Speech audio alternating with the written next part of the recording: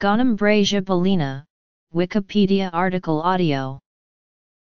Gonimbrasia belina is a species of emperor moth which is native to the warmer parts of southern Africa. Its large edible caterpillar, known as the medora, feeds primarily but not exclusively on mopane tree leaves.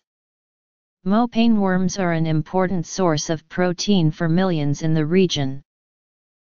Vernacular names. Identification. Biology. Habitat. Life cycle. Predators. Diet. As food. Preserving. Eating. Farming and economics. Harvesting. Sustainability. Fears of competition. Recolonization. Domestication. Notes and references. The mopane worm is so called in English because it is usually found on the mopane tree, Calophospermum mopane. Other vernacular names for the caterpillars include: the Latin name is sometimes given as Imbrasia belina, rather than Gonimbrasia belina. 3. The moths are large with a wingspan of 120 mm. Wings fawn through shades of green and brown to red, with two black and white bands isolating the eye spots. An orange eye spot is present on each hind wing. Male moths have feathery antennae, which are used to find a mate. Larvae are black, peppered with round scales in indistinct alternating whitish-green and yellow bands, and armed with short black or reddish spines covered in fine white hairs.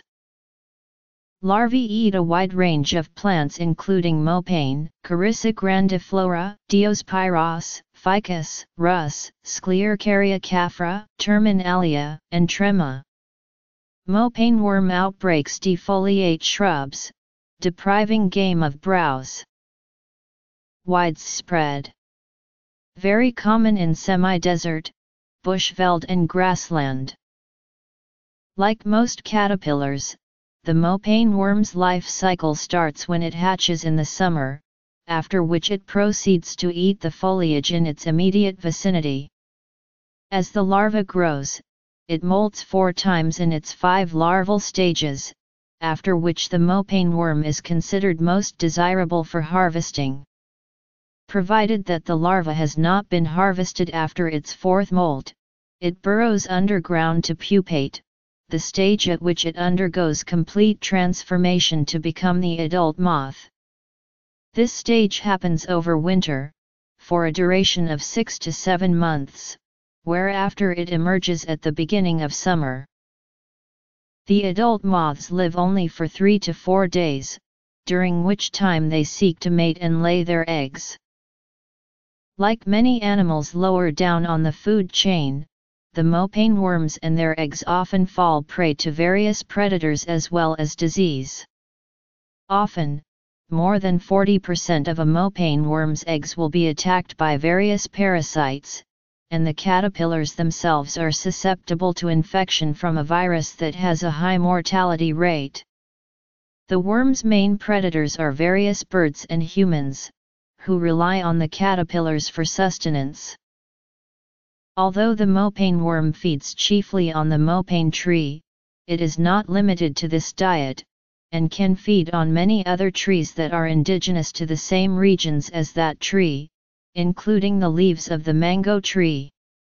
Thus the mopane worm is scattered over a fairly large area, as it is not restricted to areas with mopane trees.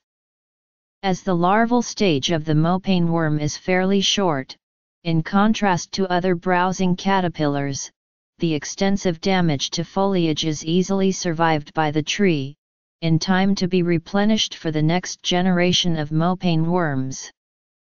Like most caterpillars, the mopane worm is a voracious eater, and will continue to eat, almost non-stop, until it reaches the next stage of its life cycle, when it burrows underground to undergo metamorphosis. Mopane worms are hand-picked in the wild, often by women and children. In the bush, the caterpillars are not considered to belong to the landowner, but around a house permission should be sought from the resident. Chavondoka describes women in Zimbabwe tying a piece of bark to particular trees to establish ownership, or moving the young caterpillars to trees near home.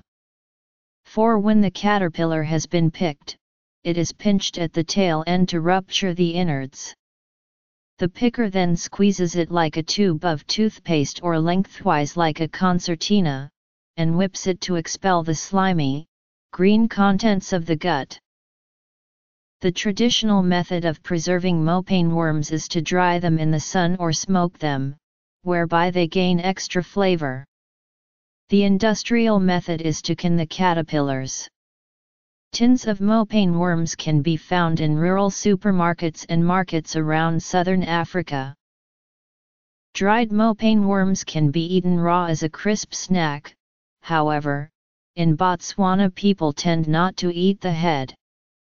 Alternatively, mopane worms can be soaked to rehydrate, before being fried until they are crunchy, or cooked with onion, tomatoes, and spices and then served with pap or sadza. 5. The flesh is yellow, and the gut may still contain fragments of dried leaf, which is not harmful to humans. The taste of dried leaves, if not removed, is somewhat reminiscent of tea leaves. Dried mopane worms are frequently canned/packaged in tomato sauce or chili sauce to enhance the flavor. In November 2015, a Cornell team of food scientists placed third in Brisbane, Australia at the 2015 Global Business Challenge, by presenting the economic and nutritional benefits of transforming proteins from mopane worms into food. The harvesting and sale of mopane worms is a multi-million rand industry in southern Africa. 6. The principal producers are Botswana, Namibia, South Africa, and Zimbabwe.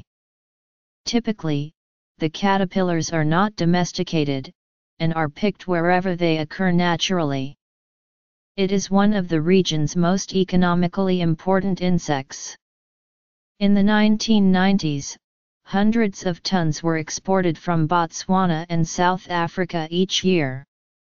7. It is estimated that South Africa alone trades 1.6 million kilograms of mopane worm annually. 8. And that Botswana's involvement in this industry nets it roughly $8 million annually. 11. Mopane worms are considered to be a profitable harvest, as a mere 3 kilograms of feed will generally yield 1 kilogram of mopane worms. In contrast, cattle farming requires 10 kilograms of feed to generate 1 kilogram of beef, thus the worms are a low-cost, low-maintenance, high-protein food source. 8. Traditionally, mopane worms were harvested for subsistence. Because of the seasonal nature of the occurrence of these edible caterpillars, they are not a year-round food source. However, traditional mopane worm harvesting is evolving to be more commercially driven. Since the 1950s, commercial farming methods have been applied to the mopane worm harvests, particularly in South Africa. Collectors may organize teams of hundreds of people to hand-pick the caterpillars from the trees, after which they are bagged en masse, weighed, and sent off to be processed. Owners of land where mopane worms are found may charge harvesters large fees to enter. Whereas this relationship profits both the commercial harvester and the farmer, it is often to the detriment of the local community for whom the caterpillars may previously have been an important source of food and seasonal income. As mopane worms represent an important sector in the local rural economy, they attract large numbers of people who seek to cash in on the profits from selling the insects as food. This circumstance leads to overharvesting, and fewer mopane worms the following year. In some areas, farmers and communities have taken steps to reach a balance, so that each year may yield maximum returns without compromising the following year's harvest. A sure sign of the presence of mopane worms is defoliation of mopane woodland, sometimes around 90% of leaves. 8 fenced-in browsing animals may rely on the mopane, and on other trees favored by the caterpillars, as an important part of their diet. Some farmers therefore view the mopane worm as competition for their livestock, and attempt to eradicate the pest with insecticides and the like. However, the caterpillar season is short, and the trees sprout the new, tender foliage which browsers prefer, so this problem can be managed in other ways, for example, by working to mutual benefit with the local caterpillar harvesters who will control the worms by harvesting them. 9. Some areas once rich in mopane worms are now barren due to overharvesting and lack of a proper sustainable approach to commercial mopane worm farming. A good case is in Ngai district, Zimbabwe, where most mopane woodland areas once produced a high population of these worms, but the harvests have decreased drastically. Suggestions of how to reintroduce the worms to these areas include recolonization. As the adult moth lives only 3 to 4 days, during which it must mate and lay eggs, there is only a small window of opportunity to relocate them. If this stage was to be successfully completed, collaboration with local farmers and communities would be required to ensure that the caterpillars are not harvested for a set number of years.